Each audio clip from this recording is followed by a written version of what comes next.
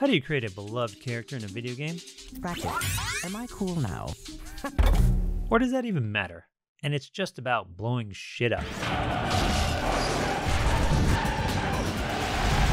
It's really just about blowing shit up.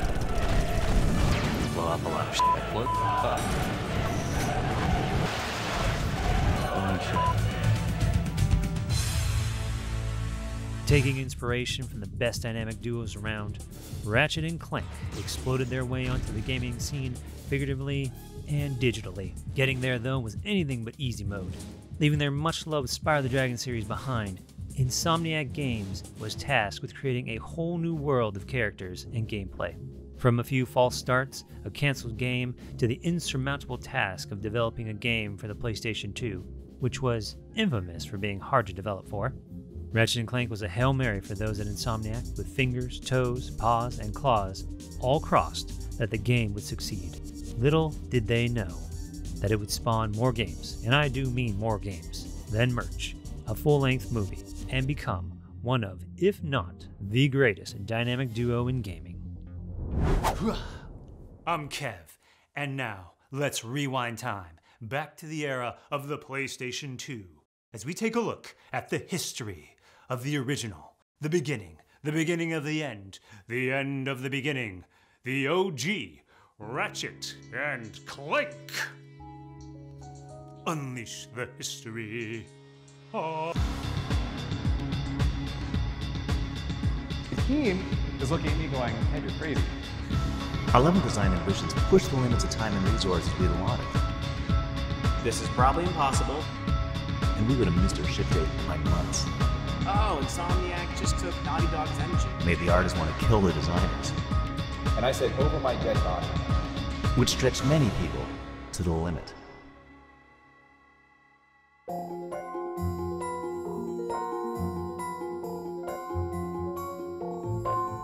It would have been easy just to make Spyro 4. After all, that was what the team at Insomniac Games had been doing for the last 3 years. Each year, they had worked hard to come out with a new Spyro the Dragon game, about a little purple dragon and a high fantasy platformer for the PlayStation 1. All 3 Spyro games had been a huge success. But Ted Price, CEO and founder of Insomniac Games, knew there was a problem. With every subsequent Spyro game, they pushed the envelope of new creative ideas and gameplay mechanics. Ted Price could see the team, as well as himself, was becoming stagnant. What more could they do with Spyro? As much as creatives hate to admit it, they were out of ideas for Spyro. Which is probably why for the 3rd game they brought in other characters that you could play as, not just Spyro. Another problem, or opportunity depending on how you look at it, was that 2 days after the release of the 3rd Spyro game was another release, a big one. One that would change the world of gaming forever, Sony's PlayStation 2. Boasting its infamous Emotion Engine that could produce graphics and performance no other console could match, at least at the time. On top of that, the PlayStation 2 hyped its internet connectivity, because back in the early 2000s, online gaming was a novel concept. Sony had pulled ahead in the gaming market with the PlayStation 1, and they intended to stay there. The addition of the DVD player to the system ensured that their competitors, Nintendo and Sega, were not going to make a comeback. So Ted Price with his team at Insomniac were at a crossroads. Stay with Spyro, or leave the little dragon behind for something new. Ted Price was no stranger to moments like these, as he faced one just like it before Insomniac even existed. See, before his life in the games industry, Ted Price worked at his uncle's medical company after graduating from Princeton. Here, Ted learned the ins and outs of running a business. Then, after years of working in the medical field, he realized he had no passion in it, for Ted had always been a gamer. Ever since he played Adventure on the Atari 2600, it showed him the possibilities of what games could be. So Ted gave up the medical field and started his own gaming company. A few weeks in, he realized his programming skills were trash. He needed help. Luckily, his mother knew the mother of a programmer, and through their mothers, Ted was introduced to Alex Hastings. But everyone seems to always call him Al.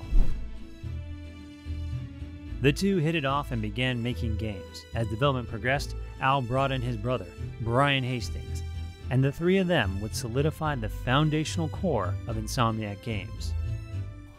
The first game? Disruptor, a dark sci-fi first-person shooter, basically a Doom clone that was, well, as Ted puts it, people said this is the best game that nobody's heard of because there was no marketing campaign.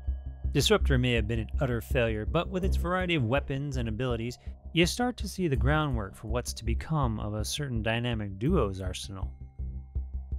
Another thing Disruptor did for them was get them under the mantle of Universal, back when the movie company was in its video game making phase, which put them on the Universal backlot, where they went on to create Spyro. Right next door to them was another upcoming game company by the name of Naughty Dog, who were building their own game, Crash Bandicoot. You can check out my video of the history of Crash Bandicoot on the PS1 for all the drama that went on over there. The two companies became fast friends, and Naughty Dog would prove a great help later on when we get to Ratchet and Clank. As a result, Insomniac making Spyro games from 1998 to 2000 for the PlayStation 1, what it did was it bolstered their relationship with Sony. So, as the PlayStation 2 came around, Sony was ready to back Insomniac fully. Universal was just the middleman. Unfortunately, Insomniac didn't own Spyro. Even though they created it, Universal did. Insomniac would have to give up their purple little baby to other developers if they wanted to strike it out on their own.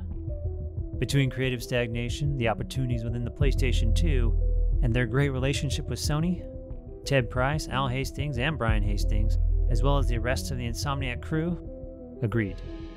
They would leave Universal and Spyro behind, and venture out into a new galaxy of creative possibilities on the PS2. And it would prove anything but easy.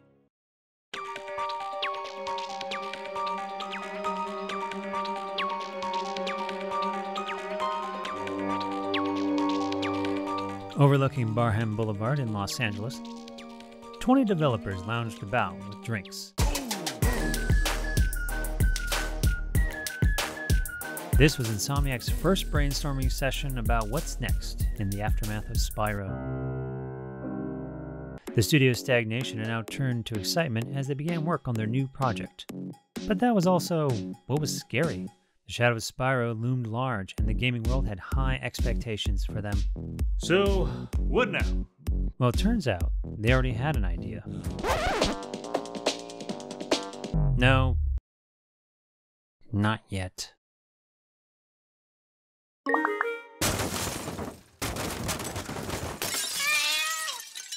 It was an idea they had back in 1999. It was to be their PlayStation 2 debut title, known as Monster Knight, a third-person, real-time action-adventure game. You'd play as a girl named Maddie, catching and training monsters. Hey, doesn't that sound like... If you feel that sounds like Pokemon, then you'd be right. Yu-Gi-Oh! No, Digimon. No. Yeah, Yu-Gi-Oh! Ugh, whatever. It's not a stretch to think that Insomniac at the time wasn't thinking of jumping in on the huge Pokemon obsession of the late 90s. The difference being that in Monster Knight, the monsters you catch can be used as weapons, armor, items, and/or transport. Catching monsters in the game was the game's way of giving you more abilities. Monster Knight was eventually scrapped. It never made it to even a prototype phase. So, what now? Well, Captain Quark, who is me, that brings us to Girl with a Stick. Girl with a stick. Often cited in interviews with many Insomniacs, Ratchet & Clank started out as Girl with a Stick, a Zelda-type game with some Tomb Raider spice thrown in. Codenamed I-5 for Insomniac Game Number 5, it started you out as a young African boy, then changed to a Mayan guy, then evolved to the Girl with the Stick. And that was the name that stuck. As the main character kept evolving, they could never quite get the human proportions right, as they had been making non-human characters for so long in Spyro. Stick Girl went from too cartoony to too mundane. Then the hardware became an issue. With little time, they had to fast-track their jump from the PS1 to the PS2. At the time, they were still on the old Spyro engine, so programmer Al Hastings and TJ Bordelion, their tools programmer, had the difficult task of getting the engine to where their artists could actually build and prototype environments as well as characters. Some help came from their design consultant, Mark Cerny, who had worked on the VU code as part of the first ever PS2 engine. What that means is that Mark knew a thing or two about the system, and wouldn't you know, he would go on to become the lead architect for the PlayStation 4 and 5. Alan, TJ, and mere months managed to get the tools up and running for the artists. It was still crude and probably wouldn't work on second-generation PS2 titles, but it was a start. As the artists went to work, they pushed the design away from Spyro's medieval castles. In fact, they made a conscious effort to devoid the game of technology, using vines, wood poles, and hay to build most of the structures in the game. There would be magic and abilities in the game, which you got when you did these katas, as they were called. The design they were going for was a more mature look, because they were thinking that the PS2 player base would be older. Welcome to the third place. PlayStation 2! The third place! As the team kept redoing aspects of the game for a more mature, less cartoony look, the team started to lose excitement for the project. Or maybe there was no excitement there to begin with. Ted Price was sensing his crew's lack of enthusiasm for the game. He did his best to keep his crew's spirits up, but no one seemed to like where the project was heading. Passion for the project was fading. Working on it was now just work. After a year of working on Girl with a Stick, they had built a first playable demo and presented it to Sony. Sony didn't hate it. They didn't love it either. They told Ted they would support Insomniac in making this game, if that's the game they really wanted to make.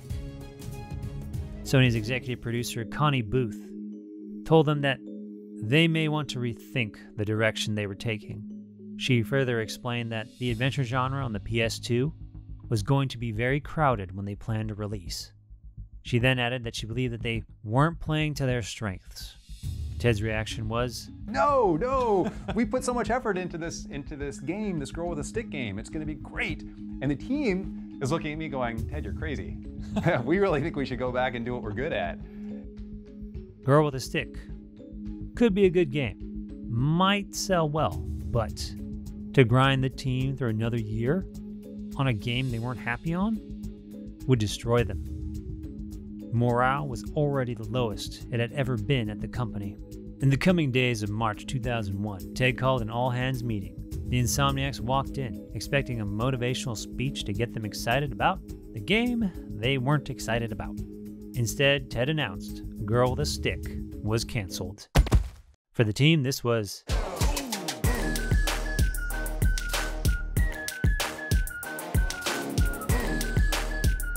Insomniac was now reinvigorated and pumped to work on something that had nothing to do with sticks. Excited as they were about Girl with a Stick's demise, still needed an idea. It's 2001. Harry Potter and the Sorcerer's Stone would be the biggest movie of the year, and Mariah Carey's film Glitter was the biggest bomb of the year. And that's what they needed. They needed a Harry Potter level idea, not a glitter idea. The PS2 was already out and crushing sales charts. They needed an idea, and they needed one fast. Luckily, 2 weeks after Girl with a Stick was canned, Brian Hastings gave a simple but momentous pitch that would change everything. Wouldn't it be great to play an alien that travels from planet to planet collecting weapons and gadgets? Brian Hastings. Boom! Mic drop moment. They dove in.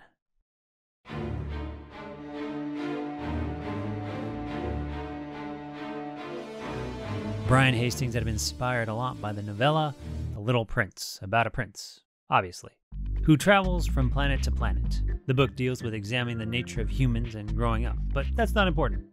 At least not for this video. The lead character took inspirations from Marvin the Martian, originally, and within mere days after Brian's momentous pitch, the lead character artist, Dave Girton, had concept drawings. The only thing was, Ratchet was a lizard.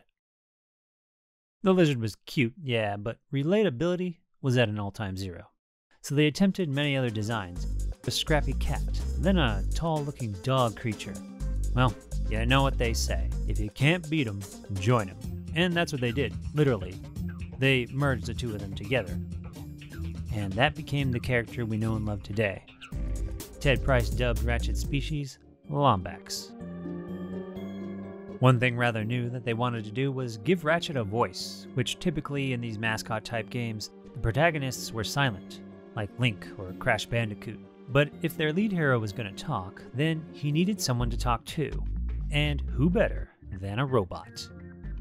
A C-3PO inspired friend that originally was supposed to be 3 robots, each acting as a different part that clung to Ratchet, enabling him to utilize them for abilities, weapon upgrades, tools, gadgets, etc., etc. Hardware limitations and confusion on how they all worked together in-game prompted the team to switch to one little robot acting as your backpack. The design for his head actually came from early concept art of Ratchet. Personality-wise, at one point they tried to make him a robot playmate for Ratchet. No, you dumb blarg, not that kind of playmate. Get your head out of the gutter. A child playmate with an actual child voice. And with a British accent. Cool, because if he didn't already How did this work? It really didn't. It ended up being a strange father-son dynamic, and that was not what they were going for. They needed the two more on equal footing. They needed more. Raj, meet your new partner. New partner? They needed more Murtaugh and Riggs from Lethal Weapon. Not exactly like Lethal Weapon, but like Lethal Weapon if Lethal Weapon was a Saturday morning cartoon. In space. The little robot would become known as Clank, a reject robot from an assembly line with a smart, analytical calm. The opposite to Ratchet's brash shoot first and ask question later mentality. Clank would serve to help you with traversal across levels.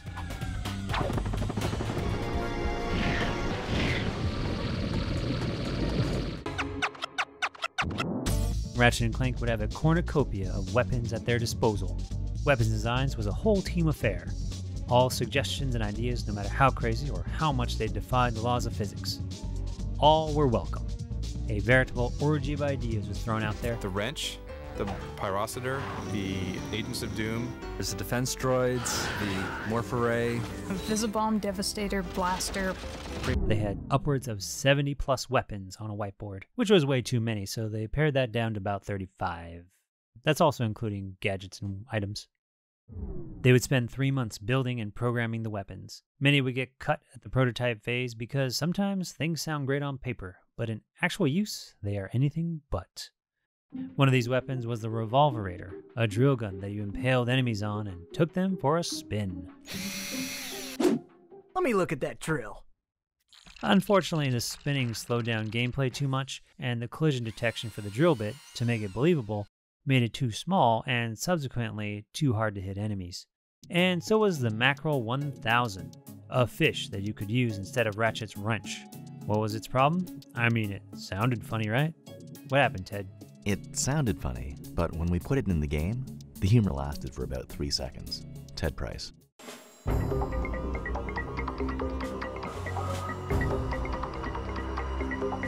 The work they did on Girl with a Stick proved invaluable, as it had taught them how to make a game on the PlayStation 2.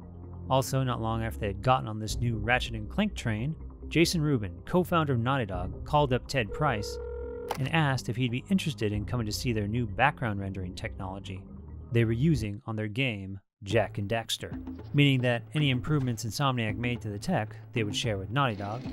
Insomniac would end up giving some of their occlusion tech to Naughty Dog. The biggest thing, though, was that this opened a dialogue between the two companies so that both could better develop games for the PS2, a system that was notoriously known for being hard to develop for. The one thing that we got miffed about in later years, though, was people would say, oh, Insomniac just took Naughty Dog's engine and repurposed it for Ratchet and Clank.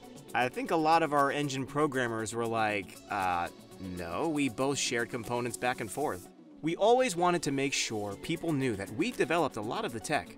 Brian Allgeier, lead designer, Insomniac Games. Even though Naughty Dog's tech would help them immensely, the new engine wasn't ready yet. Still, they needed a way to get the artists and designers collaborating on building these levels, even if they couldn't build the levels yet.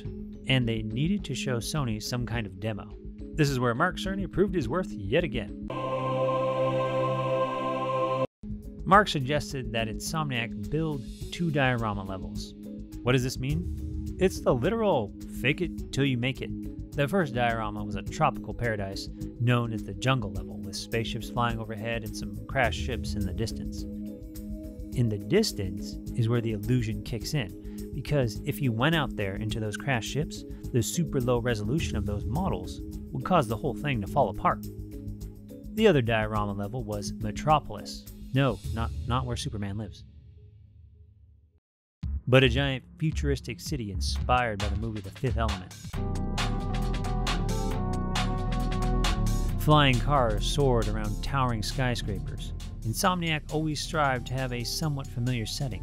That way you would never feel strange or off-putting when you played the game. The towers were all fake though, kinda like a Hollywood movie set. Fronts that you could only see on camera, but go behind and you see the illusion.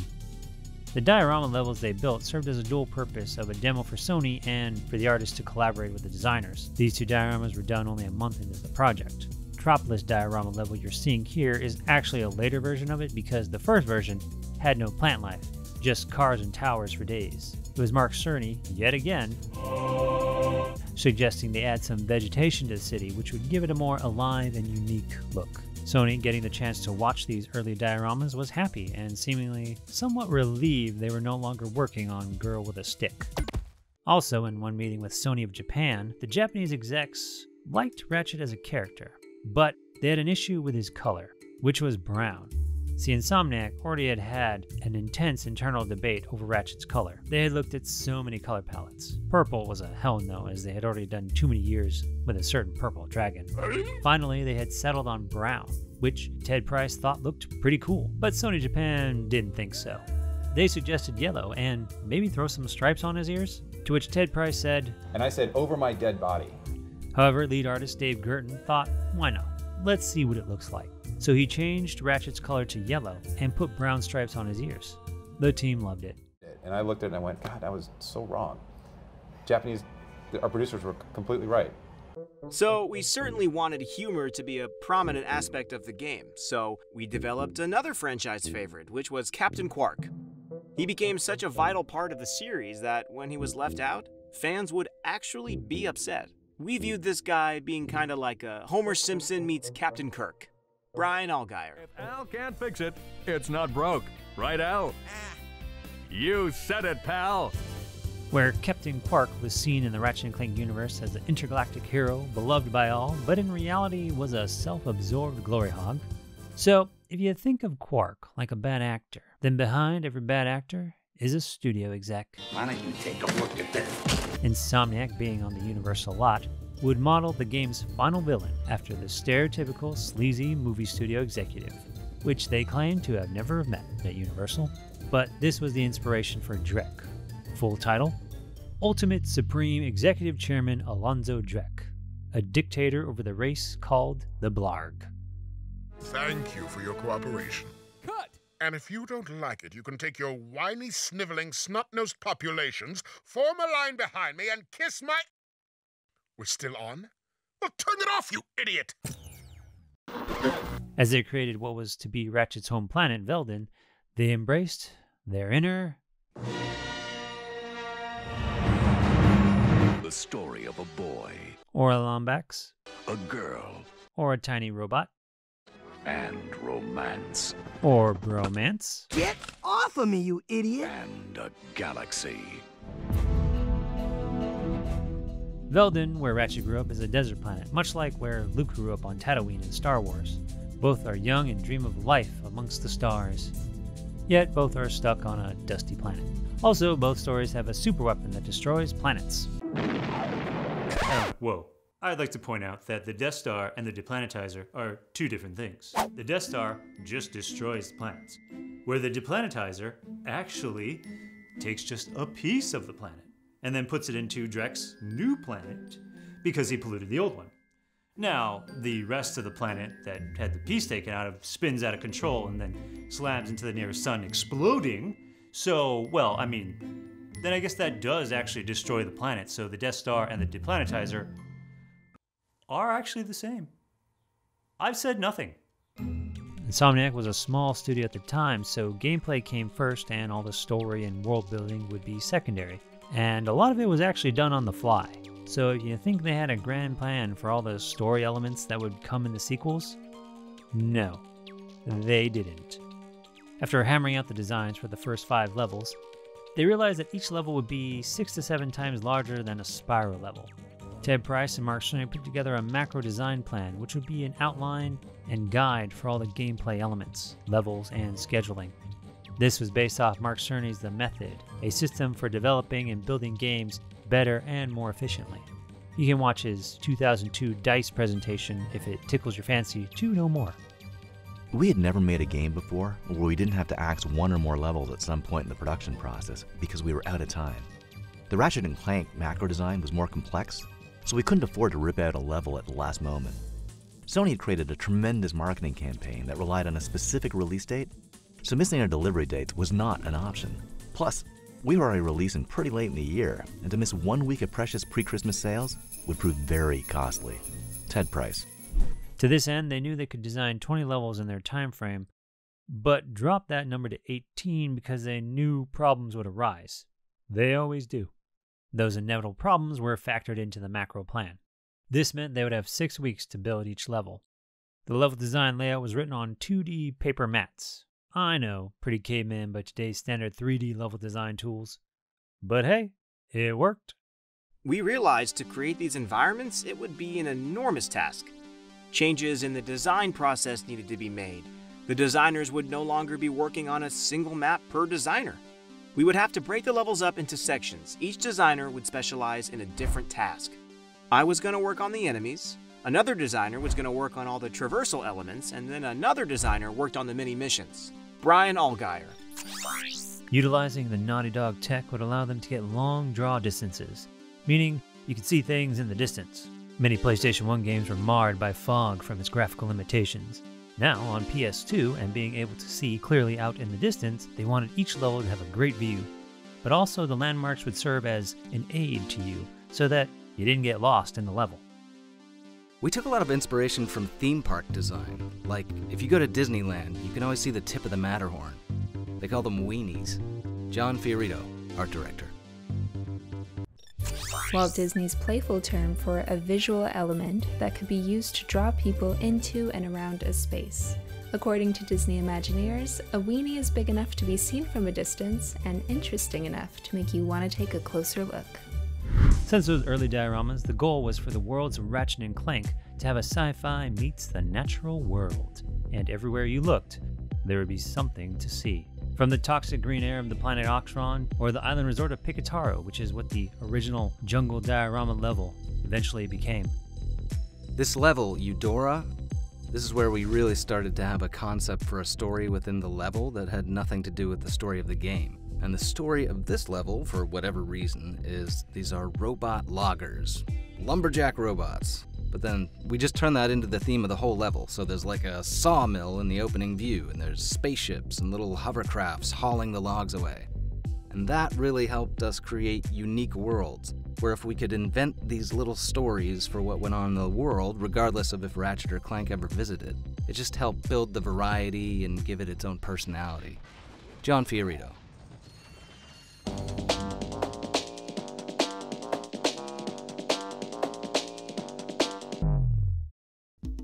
On December 3rd of 2001, Naughty Dog's Jak and Daxter would hit the store shelves. The resemblance to Ratchet and Clank was uncanny. It may be hard to believe that Insomniac had no idea the resemblance Jak and Daxter had to their Ratchet and Clank, since they were sharing technology back and forth, but yeah, who knows.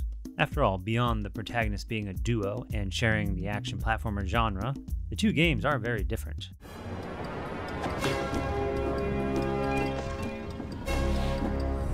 Breaking boxes is the main way you get money in the game.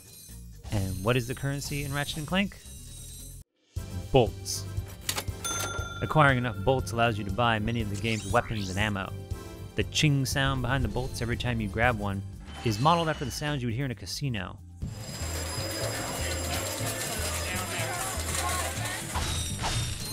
That way the bolts would seem more important and valuable. To make things smoother, the bolts will gravitate to you as you get near them. This wasn't in the original design, but it quickly became too frustrating and time-consuming to run around grabbing all the bolts. So they added the bolts flying to you. Later in the game, you get a bolt grabber that does exactly what it says it does, grab bolts, but from greater distances. It's really nice. For the few, the proud, the few that can grind up to 150,000 bolts, No easy task, mind you. Insomniac wanted to make a weapon worthy of the effort. And what better than a weapon called... What's a rhino, anyway? Rip ya a new one. What did you just say to me? Granted, there is an infinite bolt glitch that you can easily get 150,000 bolts, which I would never use.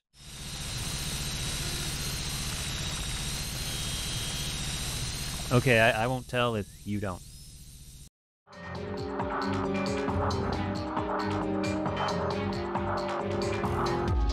Prototyping proved vital to Insomniac's process more than it ever had been. The strict time constraints meant they couldn't make any mistakes. They were able to test all the enemies, how far Ratchet could jump, and the weapons all in prototypes before implementing them into the actual game.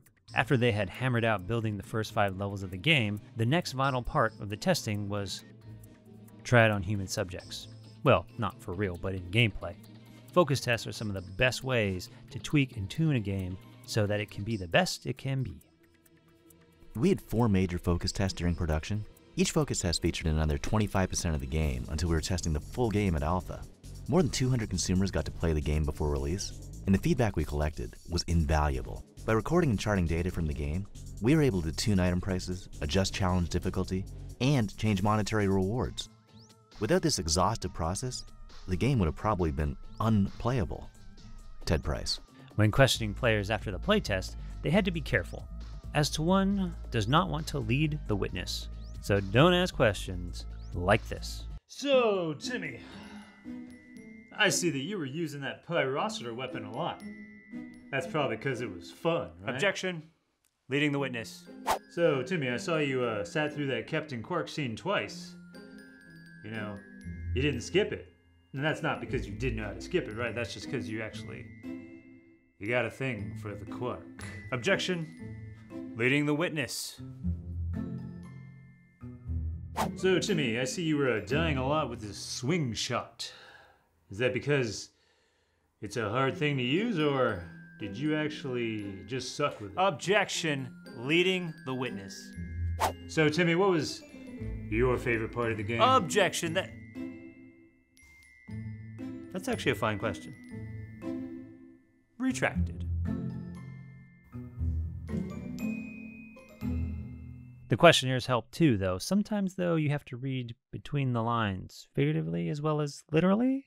So, the questionnaires were helpful for finding player preferences, but they couldn't always be relied upon. Here's an example of a typical questionnaire.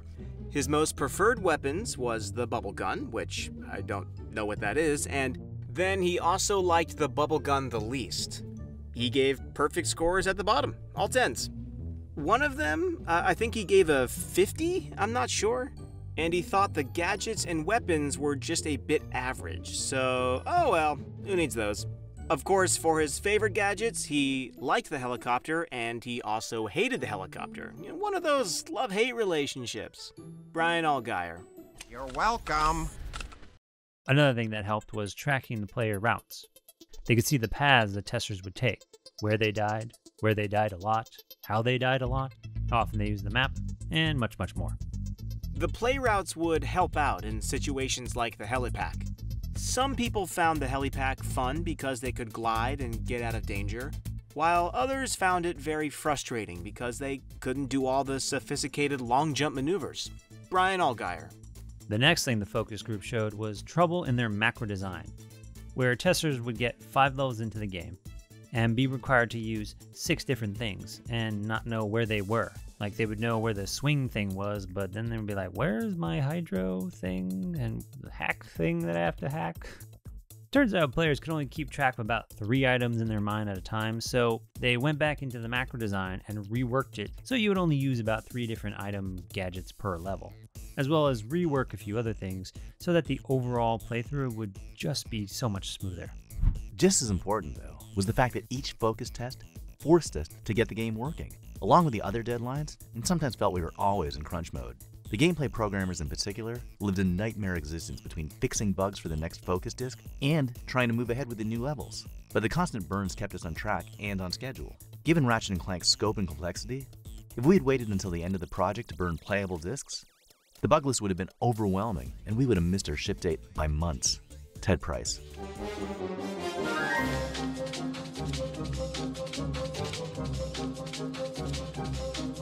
as we roll deeper into 2002, a sad thing happened.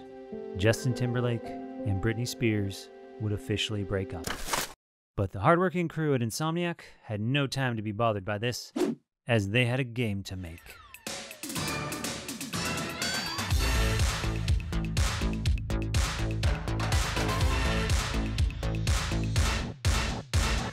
With the data acquired from the focus tests and the macro plan keeping them on track, they were able to implement 90% of what they set out to do in the game. This would be a record for Insomniac. With the gameplay and the world of Ratchet & Clank coming together, they needed to give voice to these characters. For Ratchet, they went with Mikey Kelly, best known for the voice of Michelangelo in the animated Teenage Mutant Ninja Turtles movie aptly titled TMNT. He was also in the short-lived Steven Spielberg animated show Invasion America. Remember that show? Yeah, me either. For Clank, they received an audition tape from one individual who Ted Price said nailed the voice right out the gate. He basically did the voice without any electronic help. Actually, I'm a little robot. That voice actor was David Kaye. That's me right there. David Kaye is known for the voice of Megatron in 5 different Transformers series. Yes. And Optimus Prime in Transformers Animated. And then the list just goes on and on. But my favorite was that he was Treize Kuz Renata in Gundam Wing. God would understand the steps we're taking. Just saying. Next on the important list of voices is Captain Quark. What's that? Played by Jim Ward. And one of the first scenes they ever did was with Jim Ward in this scene. Hi, I'm Captain Quark, and believe me, there's nothing worse than staring down a Blargian snagglebeast from the inside and knowing your equipment isn't functioning properly. And it was this scene that proved a very pivotal point for Insomniac, as they realized this was the humor and tone of the game. So if you're fighting crime, or just fighting grime. Jim Ward is also a Ben Tenor doing several voices on that show and a giant list of other voices.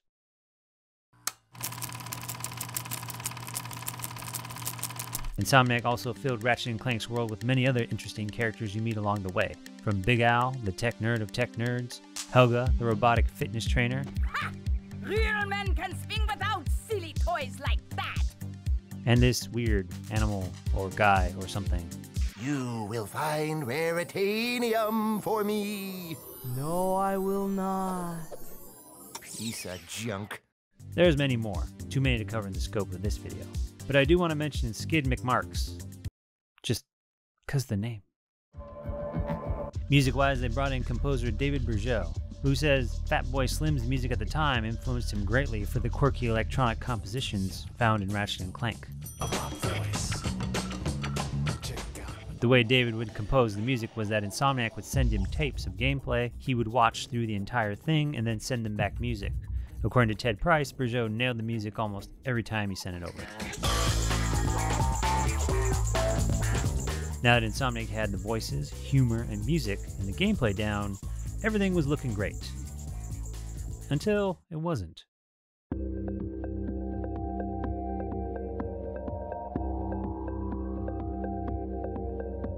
They thought it would be easy going from CD-ROMs on the PS1 to DVDs on the PS2. I mean, they were both discs, right? Turns out getting just to the disc burning part was a lot of steps.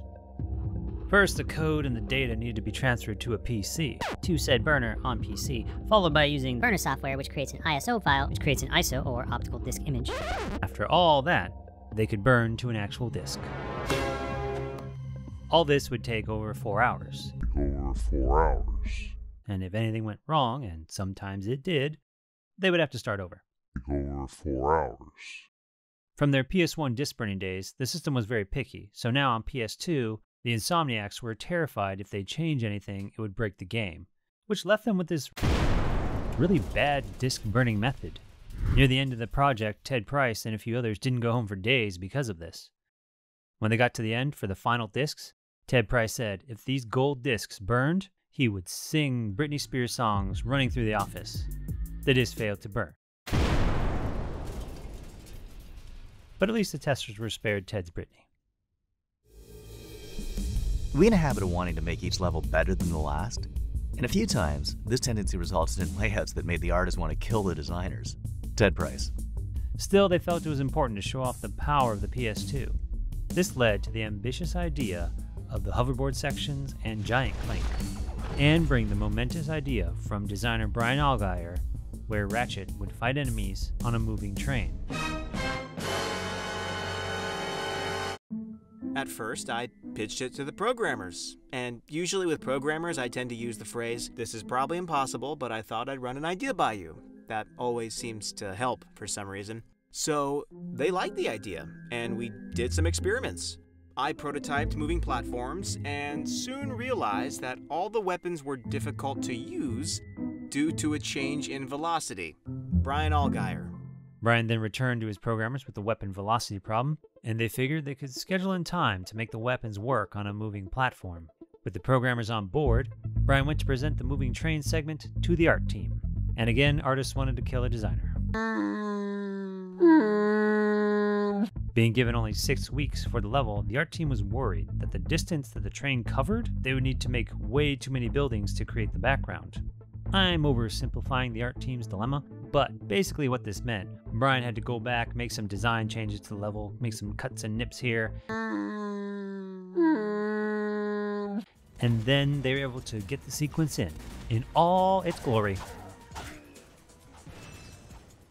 To the artists and gameplay programmers' credit, they made these and other huge levels work, and they did it on time. And to the designers' credit, they continue to find better and better ways to put more gameplay into smaller areas without sacrificing creativity. In the end, our level design ambitions pushed the limits of time and resources we'd allotted. Ted Price.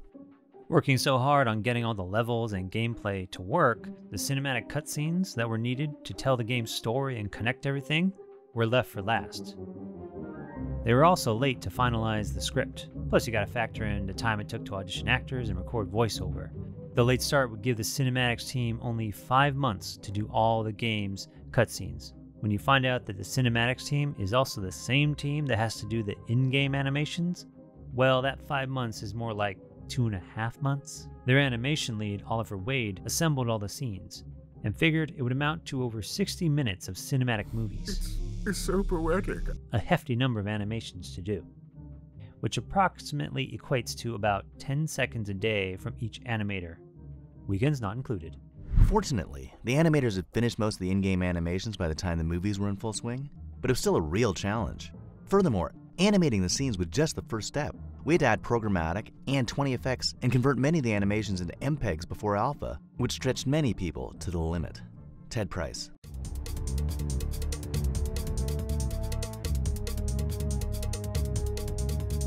E3 2002.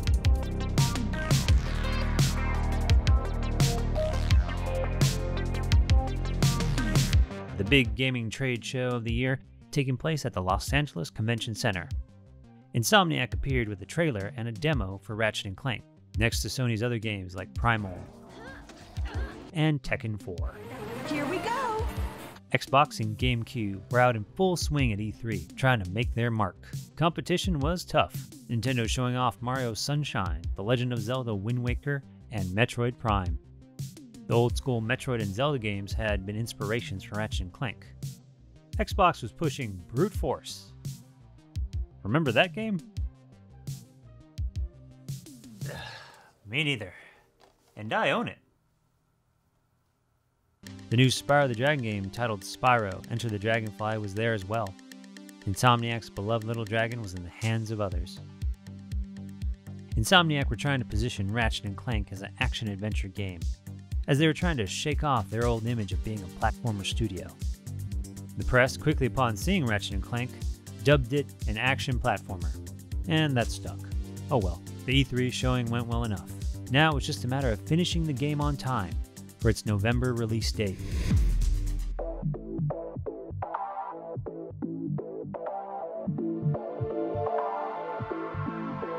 The November release was fast approaching, yet they knew the game needed some replayability.